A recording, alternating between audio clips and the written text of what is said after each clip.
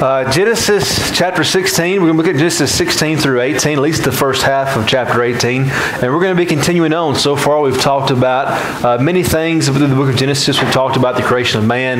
We've talked about the introducing of sin into the universe, the consequences of sin. We talked about how man fell before the flood, how man fell after the flood. We've talked about Noah and the Tower of Babel. We talked about Abraham and the introduction to Abraham. And now we're going to learn a little bit more about Abraham through Abraham chapter 16 through 18. And so this is going to be kind of interesting because here, of course, we're going to have the narrative of Abraham, Sarah, and also Hagar, and how that shapes the future through Genesis chapter, through the entire, book of Genesis.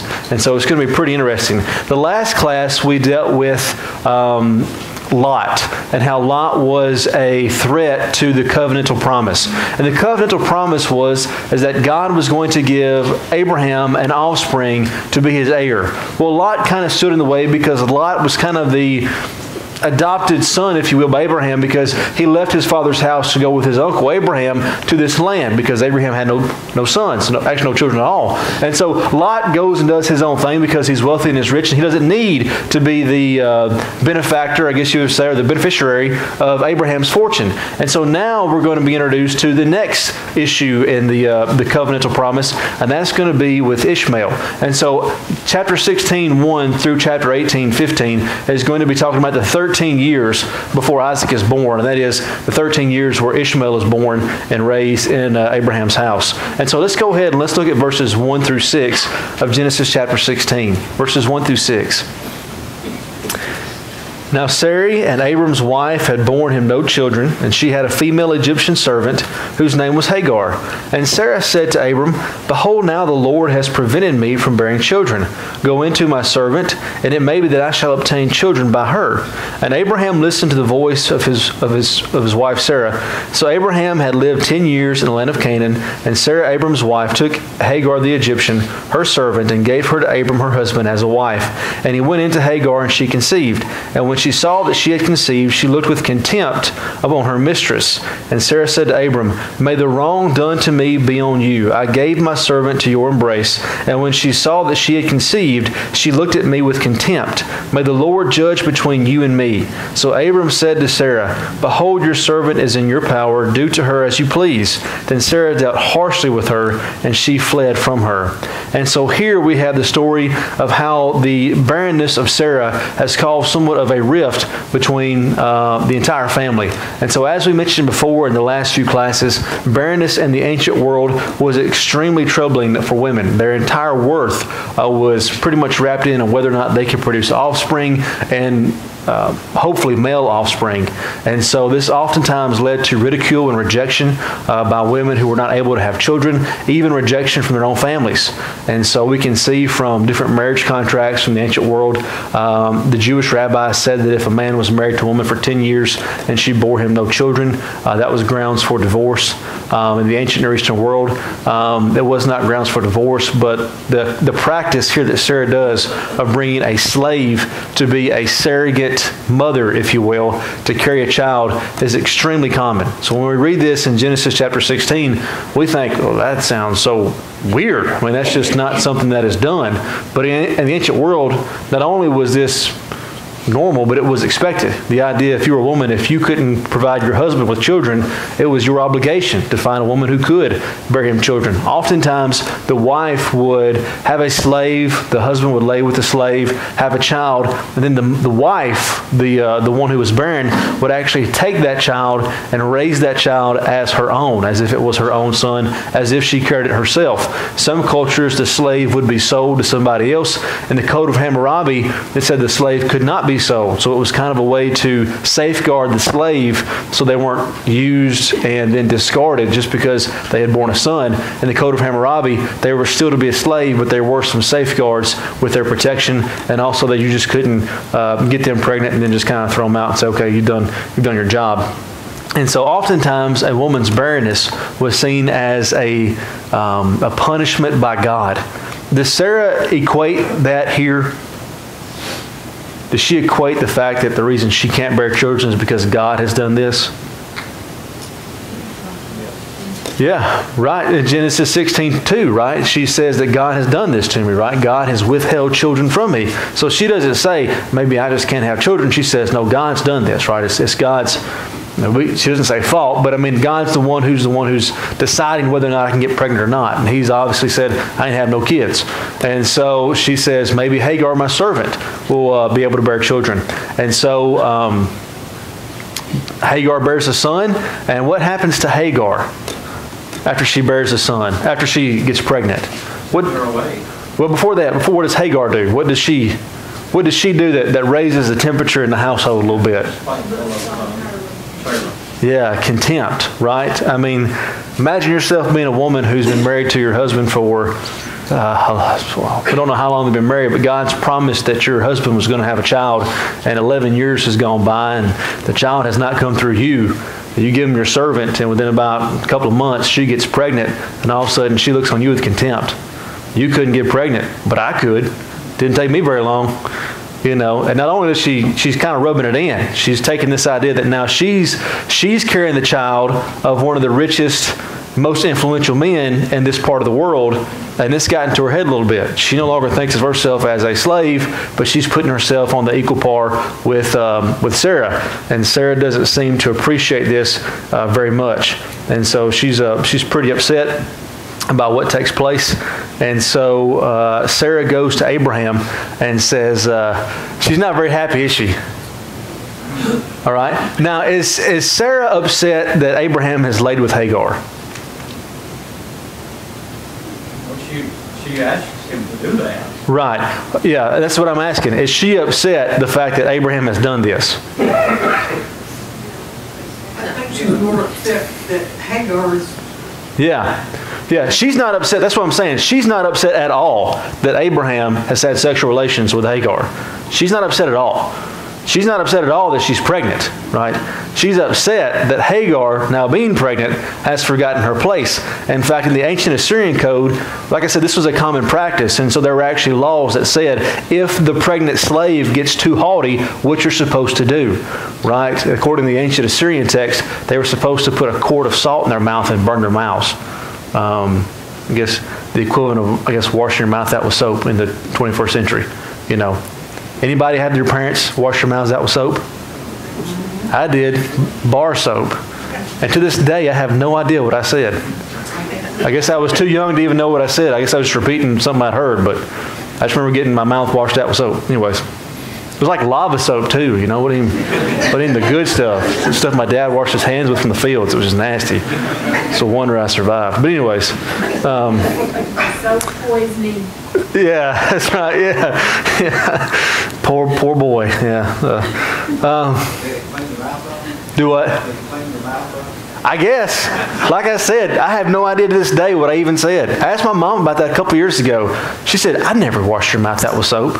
It's like, yes, you did. I remember it. She's like, no, I didn't. She's like, I didn't do that. It's like, yes, you did. And so the word is the same one, claw, the word that is used here for the contempt that Hagar has for Sarah.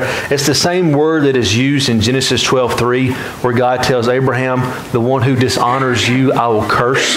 It's the same word there used for dishonored. It's also the same word used in Exodus 21:17, where the law of Moses says that if a child dishonors their parents, they're to be put to death. And so this was not just like, Sarah got jealous because Hagar was pregnant. She wasn't. Evidently, Hagar had overstepped her bounds and was being hateful to Sarah. And so Sarah was upset at Abram because Abram evidently didn't stand up and say, all right, Hagar, you're carrying my son, but you're going to have to tone it down a little bit. You've forgotten this is my wife, and yes, you're carrying my child, but you're also a slave.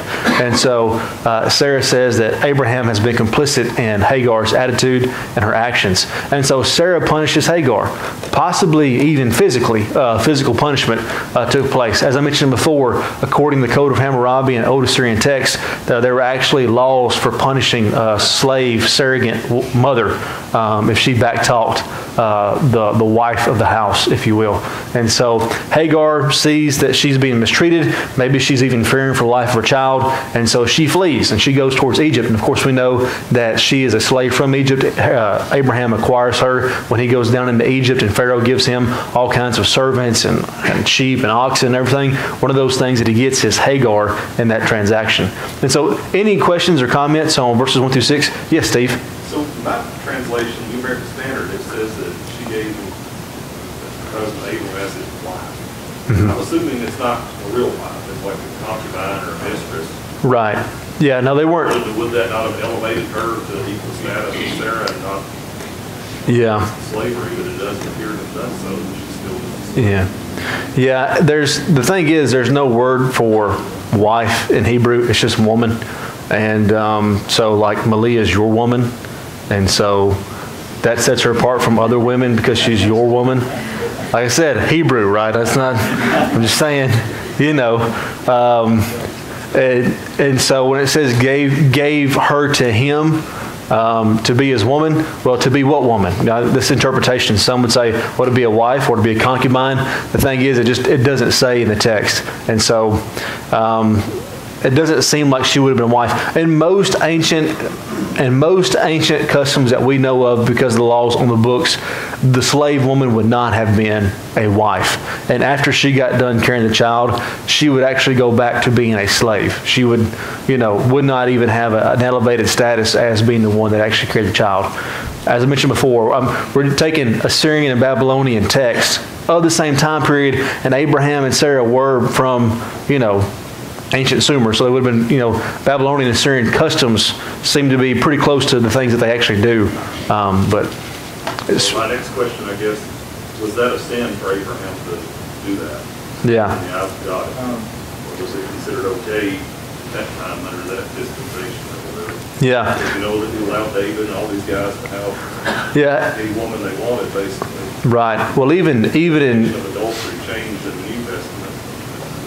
Right. Well, even in Samuel, even when David takes Bathsheba to be his wife, when God talks to David, he said, "Didn't I give you enough wives?" And he said, "And if you'd asked for more, I'd have given you more." And so Jesus tells us in Matthew chapter 5 and Matthew 19 that from the beginning God intended for there to be one man and one woman. Now, Jesus says to the hardness of your heart, Moses allowed you to get a divorce.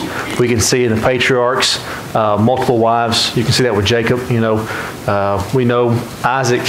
In fact, Philo would say that Isaac was the most pious of the patriarchs because he's the only one mentioned that doesn't have a concubine or an additional wife. His love for Rebekah is purer than any of the other patriarchal loves. Anyways, long story short, don't know, Steve. Sorry, it's a bad thing. God didn't tell him to do it. God said he's going to give him a son, and him and Sarah should have just waited on the Lord instead of taking matters into their own hands. I don't think it was right to do that. Abraham was to God and talking to God. What's the mystery to me that he didn't ask or talk to God about this? Such a serious matter. Well, I think one of the issues is a lot of times we think of the patriarchs as having an open dialogue with God. And in the 100 years of Abraham's life, he only talks to Abraham 8 times. And so oftentimes we think of all the patriarchs had it so good. They could just talk to God anytime they wanted to. That never happened.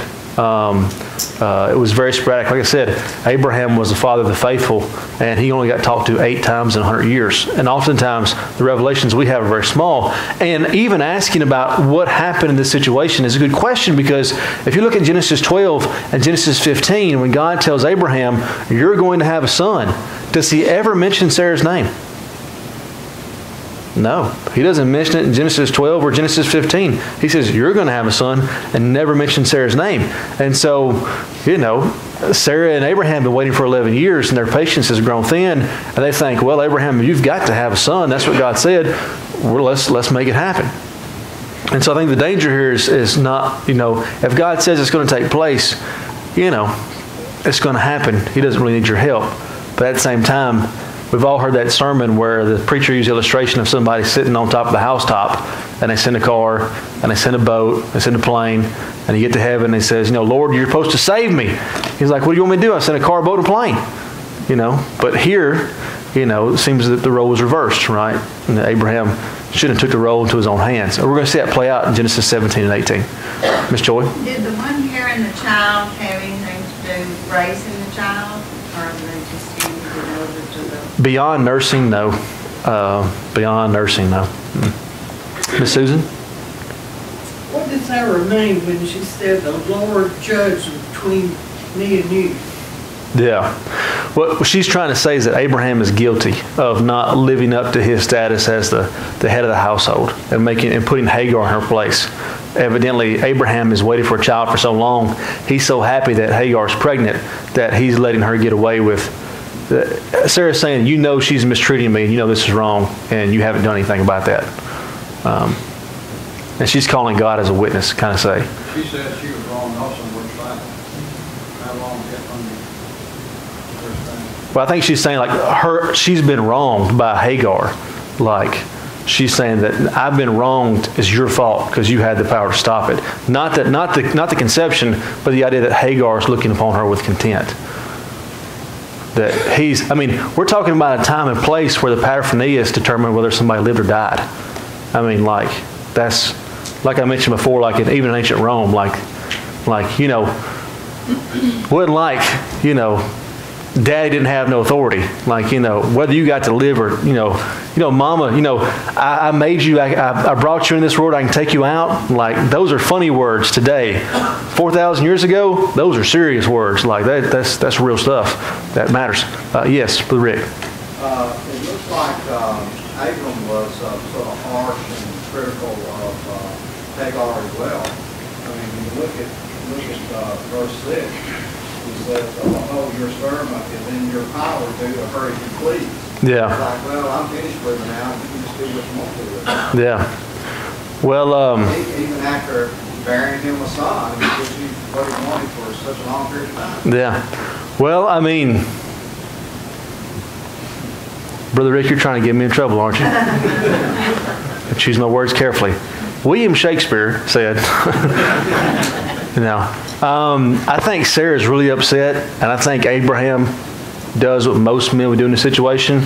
Honey, you take care of it. Whatever you want. Whatever, it's in your hands now. Whatever you say, the servants will do. And I think that's kind of what we see I think we see Abraham's weakness in verse 5 and verse 6. We see his weakness in not stopping Hagar's attitude and how she's treating Sarah. And then we see his weakness in verse 6 by just kind of washing his hands in the matter and saying, well, honey, you just do whatever you think is best. And of course, those living arrangements that they had back then, they had all sorts of material for soap operas that existed. Humans haven't changed, have they? No, you're right. You're right. I think those Mormons' wives get along too well, correct? I don't know. I haven't talked to any of them, but I bet it is interesting. We'll just leave it at that. Here is Newsy that you can see here. This is an ancient city. The reason why this city is so important, Abraham would have been around Ur. Ur is going to be south of Babylon. So like I said, this is a similar place, similar time, similar customs. And we know from the marriage contracts that have been preserved in the cuneiform there in Newsy about this. I've been talking about the ancient materials that talk about the marriage contracts. And in the marriage contracts, it says, and it's really interesting to see how detailed marriage contracts are from 4,000 years ago. Even more so than even ours today. But in those marriage contracts, it says that, if John marries Jill and Jill doesn't bear a son in 5 years, John can take a slave from the land of Lulu and he can have and she's to provide him a son. It says it in the when they get married, it's like, honey, you can't bear kids. This is in the contract. I can go get a slave woman and have a son, have a kid. And so, interesting stuff for certain. And so let's see God and Hagar here in verses 6 through 17. The angel of the Lord found her by a spring of water in the wilderness, in the springs on the way to Shur. And he said, Hagar, servant of Sarai, where have you come from and where are you going? And she said, I am fleeing from my mistress Sarah. The angel of the Lord said to her, return to your mistress and submit to her. To the angel of the Lord also said to her, I will surely multiply your offspring so that you cannot be numbered for multitude. And the angel of the Lord said to her, behold, you are pregnant and you shall bear a son, and you shall call his name Ishmael, because the Lord has listened to your affliction. He shall be a wild donkey of a man, and his hand against everyone, and everyone's hand against him. And he shall dwell over against all of his kinsmen. And so she called the name of the Lord who spoke to her, you are a God of seeing. For she said, truly here I have seen him who looks after me. Therefore the well was called Be'er Lahai-roi, and it lies between Kadesh and Bered. And Hagar bore Abram a son, and Abram called the name of his son, whom Hagar bore Ishmael. Abram was 86 years old, and Hagar bore Ishmael to Abram. And so, one of the interesting things here, Hagar is pregnant and she flees and she travels about 70 miles. Brittany's pregnant and she's tough. Do it. In case you didn't know, Brittany's pregnant and her traveling 70 miles on foot seems almost impossible, right? I mean, that's hard for a pregnant lady. And so, but this woman is determined to get back to her people, and she's trying to get there. And then she sees the angel of the Lord. Now, many people have asked the question, who's the angel of the Lord? It occurs several times in the Old Testament, and there are some people who feel very strongly about who the angel of the Lord is. Is it a special angel? Is it the pre-incarnate Christ? Many people believe that whenever they see the angel of the Lord in the Old Testament, it is the pre-incarnate Christ. This goes all the way back to Justin Martyr, who lived in the 2nd century, and so about 100 years after the establishment of the church. It was born out of it was not born out of hermeneutics, where you look at the Old Testament and say, oh, I see certain strands here that makes me think that it's Jesus. The reason it was done is because Justin Martyr and early Christian apologists were trying to show the Jewish people the triune God in the Old Testament, because the Jews were calling Christians polytheists. You believe in multiple gods. You believe there's a Father God, a Son God, and a Holy Spirit God. You know, and that goes against the very first commandment, like the first commandment, that goes against everything the Old Testament has to say. And Justin Martyr was like, no, Jesus is in the Old Testament. You can see him in the Old Testament. And he was trying to connect the angel of the Lord. This became very popular. There were those like Athanasius and Augustine that kind of pushed back on this idea, but it became a very popular idea throughout Christianity ever since the 2nd century. But one of the problems with that is that oftentimes they'll say, well, look at the first person deity, because whenever the angel of the Lord speaks, he speaks as if he's God. He uses first person pronouns. You know, I will bless you, I will curse you. The problem is, if you look at the prophets, they do the exact same thing, because they're prophets, they're God's spokesmen, they're speaking for God. And so they use first person pronouns. And so even you'll see them switch back and forth between first and third person pronouns. And so Judges 2 and 6 are some of the passages that are used to say, well, the angel of the Lord accepts worship. Well, 2 and 6 are kind of ambiguous. The reason why some think that Judges chapter 6 talks about sacrifice is the Hebrew word minha, which means gift or sacrifice, because Gideon brings a minha. And even then it's questionable if the angel of the Lord even accepts that worship, or if he just touches it with his staff, and then of course the fire comes up. And so I think this draws back to the importance of messengers in the ancient world. We have mass communication, and so we are so spoiled. I can take my phone and I can call friends in Germany and Italy. I mean, I can call Saha right now and put them on FaceTime, and you guys can see them. I mean, we are spoiled to death when it comes to communication. In the ancient world, a royal messenger was to be feared, to be treated, to be received, respected, the same way that you would the actual person they represented. If you had Caesar's royal messenger walk through these doors, he should be treated as if Caesar himself. You know, and if he decrees Caesar's words, he's going to say, I'm going to come with my army in 2 months if you don't surrender, and I'm going to wipe you off the face of the earth. Right? Well, it's not that dude. You know, he's just a messenger, but he's speaking for Caesar there. And so the importance of the ancient royal messenger sometimes helps with this. And so it's just interesting. We can see this that take place in Genesis 44, 5, and 10. Joseph sends a messenger. The messenger talks to his brothers, and he says, Benjamin's going to become my servant. He's not talking about him. He's talking about Joseph back in the royal city. And so Moses does this exact same thing in Deuteronomy 29, 2 through 6, when he's talking about the law to the people.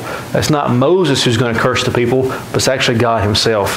Haggai is called the angel of the Lord, and Haggai 1:13. Some of your English translations will actually change that to messenger of the Lord, but the actual Hebrew is the exact same thing. Angel means messenger, and so it's the same word. And so depending on the context and what's going on, that angel could be a man, it could be an actual supernatural being. So anyways, that's just a kind of an excursus on, is it Christ, is it an angel, is it a man, and what it is. And I think that's kind of an interesting discussion, because many people will ask, who's the angel of the Lord and what is the significance in the Old Testament and who is he? And so, but anyways, God blesses Hagar and Ishmael and says, I'm going to bless him. Don't worry. Go back to Sarah. Go back to Abram. I know that you're being mistreated, but everything's going to be okay, because I've already given your son a name and a future. And so if God has given him a name and he's given him a future, then she knows that he's going to be fine, no matter how bad it is at home. And so Hagar shows her faith, and she goes back to Abram and Sarah. And Ishmael means God hears. And so, any questions or comments on verses 7 through 16 of chapter 16? Jim? Just what you just said, Hebrew name, Ishmael.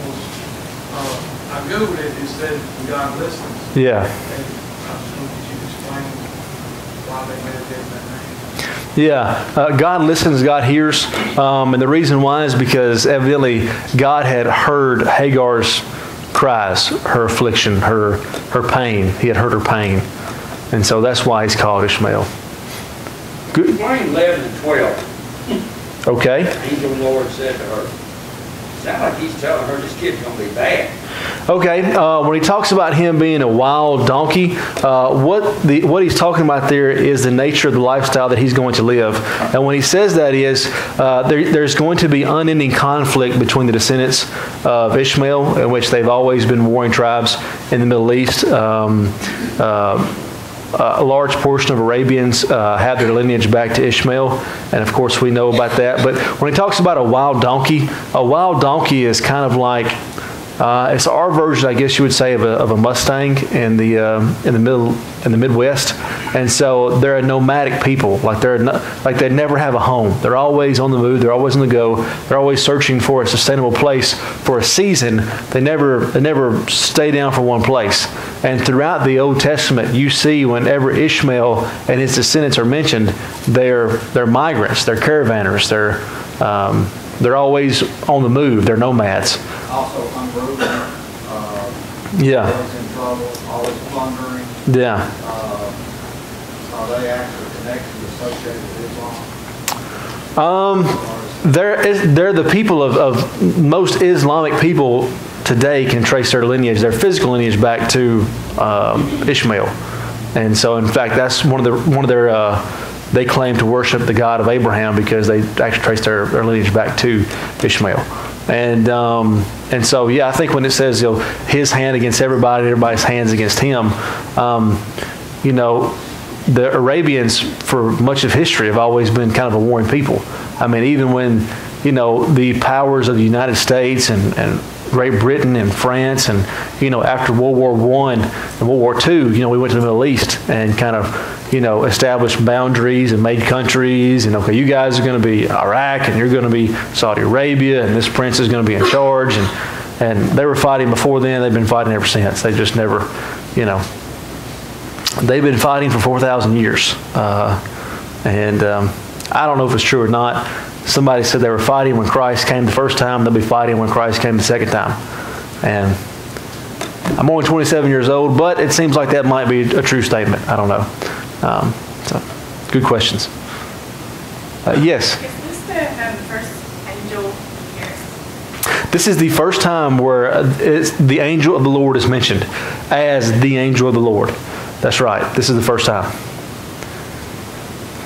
Good catch. Good comment. It's not phrased that way when the angels come and tell them they're going to. No. Mm-mm. Good. Any other questions or comments? All right, good. You guys are great. And so here you can kind of see on the map, the first star is in Hebron, which is where Abraham lives. And you can see the 70-mile trek that Hagar makes trying to get back to Egypt. And so 140-mile round trip for a pregnant woman is pretty harsh. But she does that. It would take her at least 2 weeks, maybe longer, to go on this trip. So pretty hard stuff. Chapter 17 is an interesting chapter because in Genesis 12, Genesis 15, we have the covenant. But each time God gives it, it gets a little bit more detail each time. Genesis 12, he says, if you'll go to this land, I will bless you. Genesis 15, he says, I'm going to establish my covenant with you and I'm going to be faithful to you. Genesis 17, he adds both promises, but he also adds some requirements of the covenant. He adds, in the promises, he promised him that he'll be a father of many nations, which is the first time he said that to Abraham. He says, your descendants will be kings. The covenant is to be everlasting. And so these three things are not mentioned in Genesis 12 or 15. But one of the things that is also mentioned that wasn't mentioned before is the moral obligations. Before, God hasn't given any moral obligations to Abraham. In Genesis 15, he says that if you leave and go to this new land, I'll bless you. But here in Genesis 17, he says you're going to have to be blameless, right? You're going to have to keep some moral obligations if this covenant is going to be ongoing, I guess you would say. The Hebrew word here, olam, for everlasting, is not eternity. And it's a hard word to translate because a lot of times when we see everlasting, we think of, eternal. But what this means is ongoing perpetuity. Like it's an ongoing thing that's not going to change until it needs to change.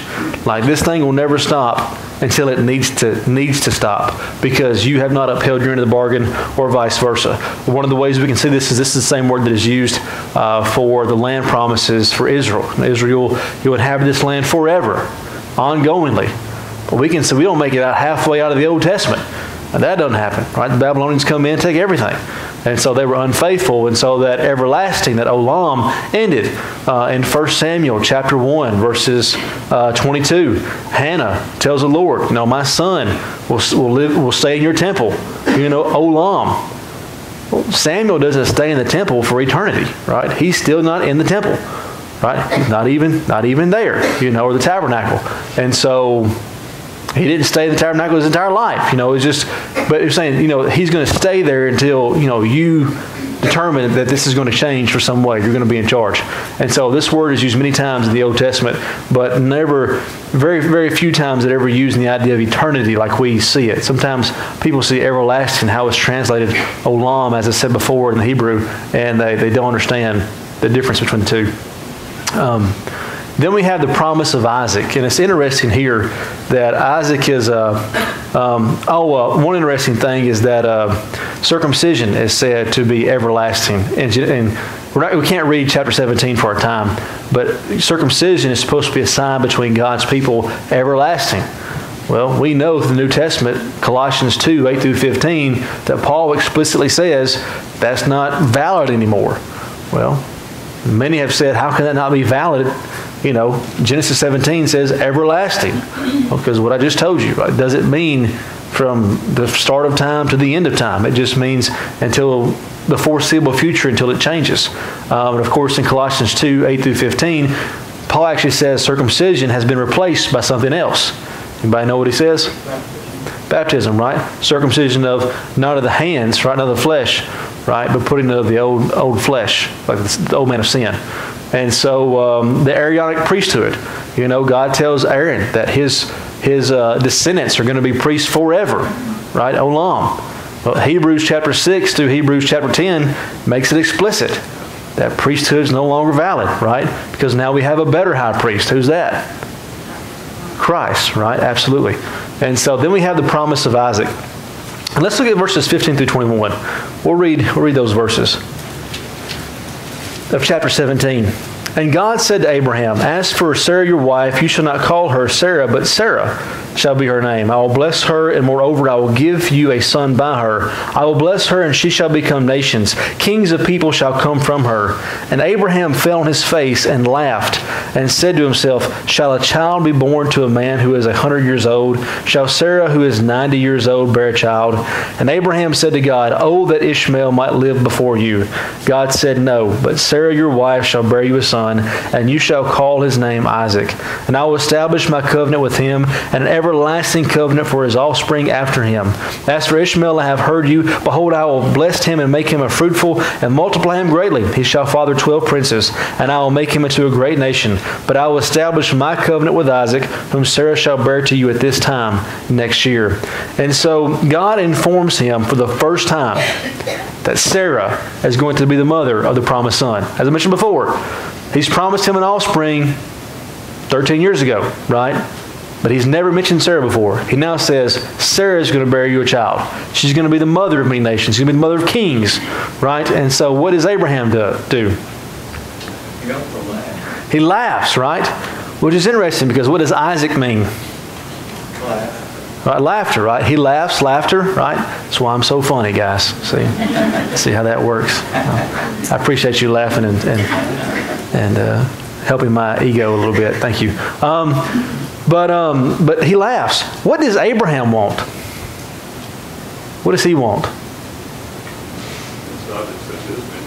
Yeah, he wants God to accept Ishmael, right? I mean, God says, I'm going to give you a son. And Abraham says, thanks, but no thanks.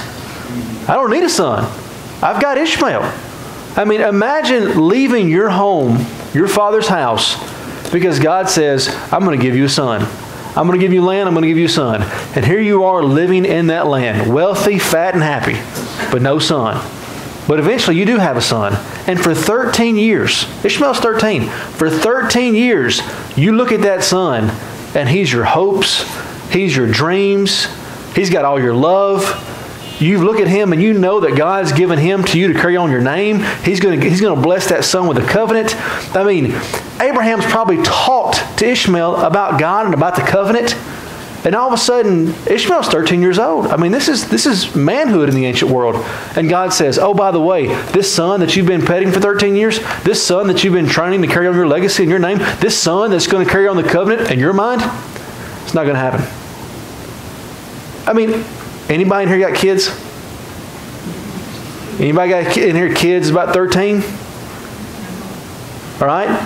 I mean, imagine yourself in that situation.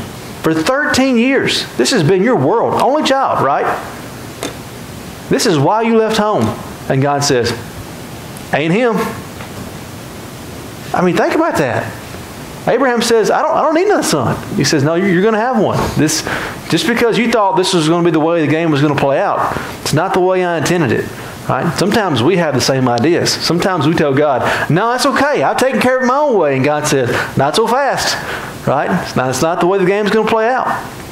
And so he also tells them, Abraham, that he's going to have to circumcise everyone in his house, all of his descendants, all those who are bought, all those who are slaves. And so he tells them to sacrifice them in the 8 days. Many articles have been written on the science of the 8th day. That is when the vitamin K and the prothrombin, is that right? Are the highest. It's the only time where both of those are over 100%, and so it gives a much higher chance for the blood to clot and for the babies not to die whenever the circumcision takes place. And so there was a study that was done on this in the 1940s and published. Before then, I don't think there was any scientific study about vitamin K and prothrombin and circumcision on the 8th day, but that was about 4,000 years after God told Abraham to do that, which is interesting. One of the things that's kind of interesting that these things are replaced. There are 2 new signs of the covenant that are given under the New Testament. What are those 2? Nobody wants to say it because it's on the board, right? Yeah. All right, what's the first one? Baptism. What's the second one? Another abbreviation for LS? Lord's Supper. Right?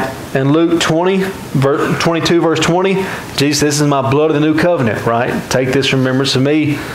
And then he goes on, and you can see in Colossians 2, 8 through 15, and Acts 2, 2:28, that baptism, right, is now the new sign of the covenant. And so it's interesting here that circumcision was the initial entrance into the covenant, and keeping the law was going to be the continuation of keeping that covenant. Well, we also have an initiation into the covenant, which is by baptism, which is exactly why Paul says we have a circumcision today. We have a covenantal sign. Read Colossians 2, 8 through 15. You cannot read Colossians 2, 8 through 15 and think baptism is not essential. Because Paul says you had to be circumcised under the old law to be a Jew, to be under the covenant. We have a new covenantal sign. And it is a circumcision. But it's not a fleshly circumcision. It's a circumcision of the old man of sin and death. And you can see that also in 1 Corinthians chapter 11 when it comes to the Lord's Supper. And so interesting passages there. We don't have time to look at chapter 18. We'll catch that next week. But some takeaways that we have. Anybody have any questions quickly on chapter 17? Rick? Why would there be a covenant that only allows men to be a part of that through circumcision? Was the women's status in that day and time such that they were not considered worthy of the covenant? Or Yeah. Today, women can be baptized today, women can take the Lord's Supper. Yeah. But at that point in time, the men were the only people that were qualified to accept or be a part of that covenant. Yeah. One of the sad things is many people read the New Testament and think that it's chauvinistic and that puts women down. But actually, Christianity brings women to an elevated status they did not enjoy in the ancient world, especially in Judaism. Which is one of the things that why Paul talks about that. One of the reasons why you get the talking of Paul in Galatians 3, the connection between Galatians 3, 27 and 28, where Paul talks about there being no longer male nor female, Jew nor Gentile, male nor female, slave nor free, and it's a passage talking about baptism is right there. And so it's because it was a sign. Baptism, there's a symbol that goes with the sign. And circumcision, the sign is, and like I said before last week, this is an adult class, and our time's running out, so we'll be quick, okay? Circumcision was to be a sign, because God said, you're going to be fruitful and multiply. And so, whenever they saw the male genitalia, it was a sign that God sees your male genitalia, and He's going to bless you, and you're going to be fruitful and multiply and have lots of kids. This is a symbol. And so there's a sign to the symbol. Just like in baptism, is there a sign to the symbol? Right? You guys have all seen the charts, right? Where you go down, right? Live, you're buried. Post signify what? Right? Christ's death, His burial, and His resurrection, right? Same thing, right? It's not an arbitrary, there's some skin, let's just cut that thing off there. You know what I'm saying? It'll make us different from everybody else. It's no, there's a point to it, there's a symbol, there's a sign with it. Same thing as baptism. And so that's why. Good question. Good. All right, and so some takeaways, signs of the covenant, as I mentioned before, there are still signs of the covenant today, and that is the initial one, which is baptism, the continuation, which is the Lord's Supper. Jews were so proud of circumcision because they could look back and say, Abraham was circumcised. Isaac was circumcised. Jacob was circumcised. When I was circumcised, when I circumcised my sons, they're taking part of a 2,000-year tradition that Abraham took part of. When we're baptized, we're taking part of a 2,000-year tradition where every Christian, every person in Christ that's ever been, was baptized into Christ just like you were. It is a sacred covenantal sign. It is a shame it has been downplayed so much in the modern world because it is a wonderful thing. The exact same thing with the Lord's Supper. When you think about the idea that since the church was established in Acts chapter 2, that every 7 days people have gathered together in the name of Christ to partake of unleavened bread and fruit of the vine. This is weird to think about this, but if you track it back, the people who were alive when you were kids, if you were members of the Lord's church, right? Okay, they were 80 when you were 6. But at one point they were 6, right? And there were people in their congregation who were 80, right? And it's theoretical and it breaks down at some point. But there's an unending chain because it takes place every week. God's people meets together to partake of the Lord's Supper. And so when we meet together every first day of the week, it's this beautiful thing of communion where this unending broken tradition for 2,000 years. I mean, it's special. This is something incredible. And it's sad that people flippantly were like, oh, people have been doing this for 1,800 years without stopping. Let's do it once a quarter so it'll mean more to us. You know, it's like, if it doesn't mean enough to you taking it every week, you take it once every 10 years. It don't matter, you know, because it's a heart issue. It's not a how many times we do it in a month issue. I mean, you just don't understand what the significance of it is. And so I'm preaching now. Sorry. Okay. The importance of a name. They were supposed to honor the names that God had given them. We're supposed to honor them in Christ, piggybacking off of our adult class Sunday morning. And then nothing's too hard for God. And we'll talk about that next week. We'll look at Genesis chapter 18. And so thank you so much for your comments and for your questions. And I realize we're a couple minutes past time, so we'll go ahead and we'll close the prayer. Thank you so much. Dear Heavenly Father, we're so thankful for all the many blessings that you've given us. We're so thankful for the heritage that we have in Christ and in servants like Abraham and Isaac and other patriarchs. Dear Heavenly Father, we're so thankful for the knowledge that these individuals weren't perfect, but through their lives they grew and became more faithful with different trials and tests that they had to live through. And dear Heavenly Father, we realize that we are not perfect, but we also realize that there will be trials and tests in our life, and we hope that we will trust in you and that our faith will grow and that we can become stronger in our faith. Dear Heavenly Father, please help us to take pride and to see the significance of the signs of the covenant today between baptism and the Lord's Supper, and help us to see these things not as empty rituals, but things to bring about a reminder and a faith in you and your word and your wisdom. And please watch over us and help us to be a congregation that loves you, loves your word, and loves people around us. And please be with us each and every day. In your son's name we pray. Amen.